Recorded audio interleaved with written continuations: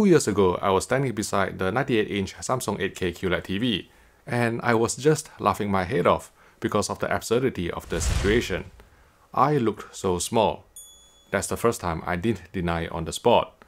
But soon, hopefully, I'll be able to stand beside an OLED TV that is almost as large, because LG Display has revealed that it is going to manufacture 97-inch OLED panels next year, that's 2022. I would like to thank French publication avcaesar.com for bringing it to my attention. And after doing some digging from the news, I found out that LG Display actually made this revelation almost 3 weeks ago at a conference called the Blue Light Summit 2021, and that conference deals with eye safety and promoting eye comfort and the harmfulness of blue light from displays, especially large-size displays. But in it, there is the segment where a senior LG Display executive mentioned that they are planning to expand their OLED panel lineup. LG Display will expand product lineup from super large 97-inch to compact size of 42 next year.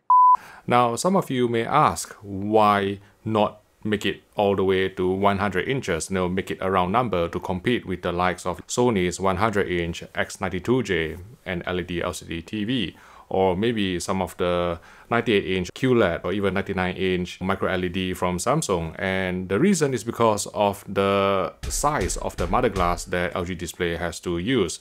So currently, LG Display only has the equipment and the capacity to use 8.5G mother glass, and an 8.5G mother glass has a dimension of 2.5 meters times 2.2 meters.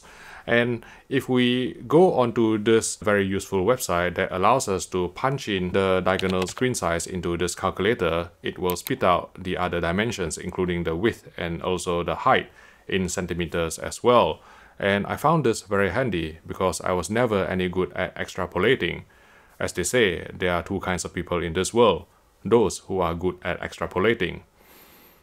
But once we punch in a number of 100-inch diagonal screen size into this calculator, then we can see that you can only cut a single 100-inch panel from an 8.5G mother glass, which is very inefficient. And experimenting with other screen sizes close to 100 inches, you can see that once we punch in a diagonal screen size of 98 inches, then you can cut to 98-inch panels from an 8.5G mother glass size of 2.5 meters times 2.2 meters. But it is probably cutting it too close. You don't really want too tight a fit, or else you won't have any room to maneuver.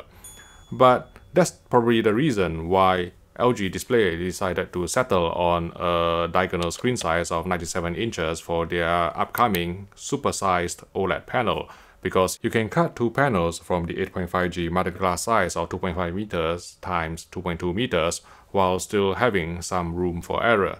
The next thing I want to address is whether this will have a 4K resolution or 8K resolution, and in my opinion, it is very likely to have an 8K resolution rather than 4K resolution. The reason is because when you try to cut such a big screen size from a mother-size glass, it leaves no room for MMG technology or multi-modal glass technology.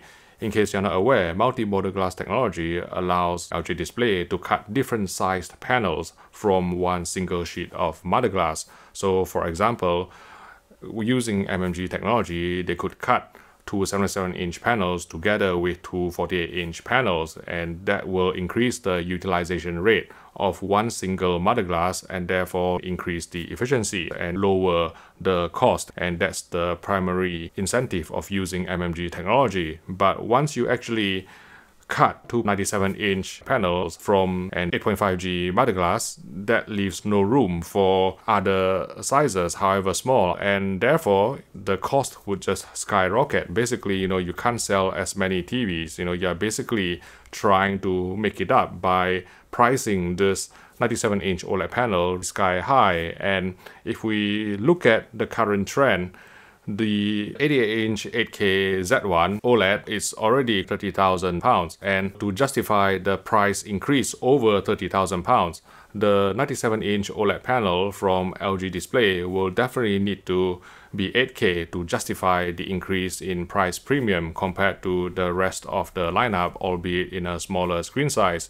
And I think, I've been talking in terms of pricing, while referring to LG Display, but we need to understand that LG Display and LG Electronics are two different entities. LG Display is the company that is responsible for making the WRGB OLED panels found in LG OLEDs, found in Panasonic OLEDs, found in Sony OLEDs, Philips OLEDs that you can actually buy in stores, whereas LG Electronics is actually the company that makes the physical television sets that you can buy in shops. So those are the differences.